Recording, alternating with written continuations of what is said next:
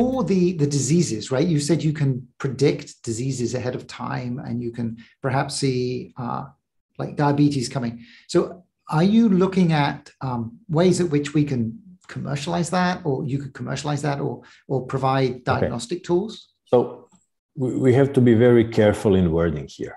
Okay. So predicting a disease would be very specific. We can identify people who are at increased risk. This is not the same thing as predicting disease, because what we would like to know is, you are going to get disease A in 10 years. Nobody can tell you that. We can only tell you that you have increased risk of diabetes, or you have increased risk of cardiovascular diseases. And we have to be very careful in interpreting what does it really mean. Because, for example, if you have a twice as high risk for a specific cancer, which happens in 1 in a million of people, then you're only 2 in a million of people. This is still a small risk. While 20% increase in the risk of diabetes would be a high increase, because 10 to 15% of us will eventually develop diabetes. So it's extremely important to not to misinterpret the biomarker data. And when we move into diagnostic arena, things are getting more and more regulated, especially in Europe. The new European regulation for prognostic biomarkers is extremely strict and complicated, a little bit easier in US. And I think this is good because, giving people this type of information can actually be very harmful. So it's a little bit different for glycans than for genes, because if somebody tells you you have genes which are risk factor for disease, there's nothing you can really do. These genes will always be there. But glycans you can change. So if you have glycans which are kind of known risk factor for diseases, you can do something and change your glycans, and then your risk goes down. So we are moving into that direction. So it will take some time for glycans to enter the routine diagnostics, because analytically this is challenging.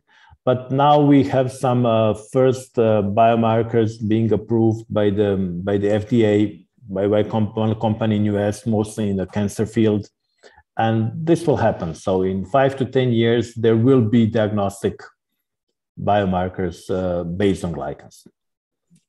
So does it seem like linear? So if you have a certain set of glycosylation and then you get done again in a year and you can see it's got worse, and that increases your chances of diabetes.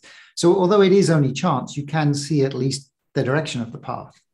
I think the key, the best way we can use it at the moment is to do exactly what you said.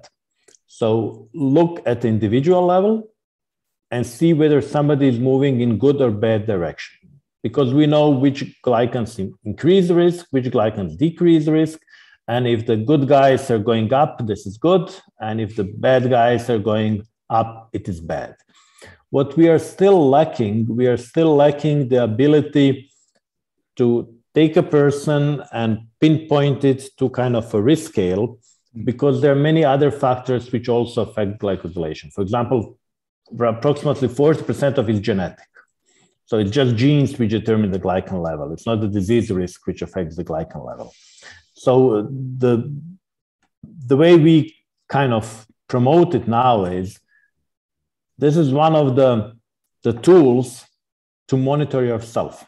In addition to using a scale to see your weight, or measuring the blood pressure, or measuring the pulse or whatever, you can also measure your glycans and look how they change in response to what you do in your life.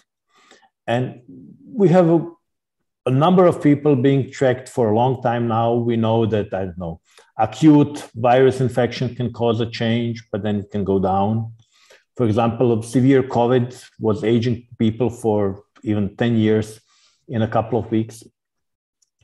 And most of them recovered, some did not.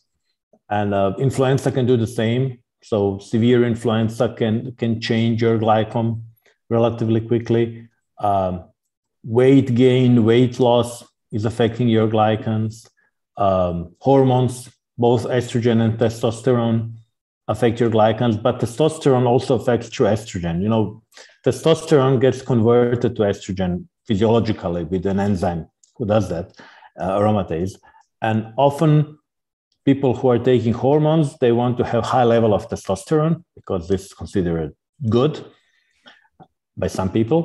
And then they block aromatase to prevent conversion of testosterone to estrogen, which is actually doing damage because we need estrogen to suppress inflammation, both men, not only women. So, you know, there's a lot of things which we don't know, and we don't know because people do not have tools to monitor themselves. And this is where I see a huge potential of glycans as a tool to monitor what is going on within me. So do we see glycosylation just as a marker, or is it a causation, or is it kind of related to the cause of the diseases? So part of it is just a marker, but part of it is a functional effector. Because if you remember from when we started to talk, I said most of proteins are modified by glycans. So these glycans are attached to proteins and they change their functional properties. And if we talk about immunoglobulin glycans, we know that some of the glycans promote inflammation, some of the glycans suppress inflammation. And there is even a therapy. So there is a therapy called IVIG, intravenous immunoglobulins, where immunoglobulins extracted from blood of generally young people, which are suppressing inflammation, are given to patients with some of the inflammatory diseases, and this is suppressing inflammation. And some people do it even preventively. No, they usually physicians do it because this is not something you can get legally, but they give themselves IVIG injections in autumn, and then this gives them extra energy for the next couple of months to fight infections, because low-grade chronic inflammation is a huge expense of energy. So this is like inflammation is seeing a part of your body being potentially dangerous. So you think there is an infection, you send the immune system there, and then they destroy everything. So the immune system is fighting the infection by killing both the bacteria, viruses, but also your own cells. When there is infection, there is a swelling, there is a redness. So there is a fight going on. And low-grade chronic inflammation is small levels of inflammation everywhere. And if you stop low-grade chronic inflammation, you get 20, 30% extra energy, which you can use for other things. So by having the right glycans, you can actually do a lot of good to yourself. But we still don't have the magic pill. We don't have the pill which could kind of improve your glycans. So we can take it from one person and give it to another person, but this is not, there are not enough young, healthy people who would give blood to get old people cured with immunoglobulins.